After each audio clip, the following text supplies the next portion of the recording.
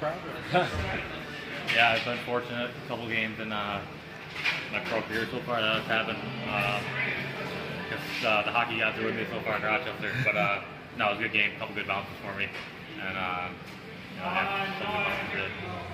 How are things going for you with Lehigh Valley after about 2 years with Grand Rapids?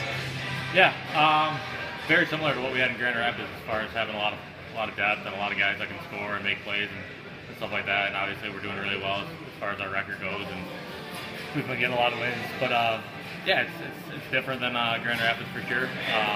But it's been really good. We get treated unbelievably. So that's the thing that every guy in this league really likes. We get treated really, really well.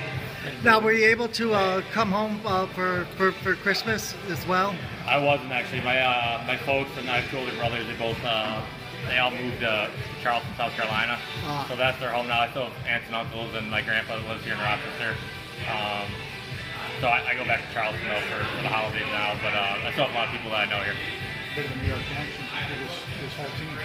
Yeah. Between you and Cole and Reese from Cornell and Greg from St. Lawrence. Yeah.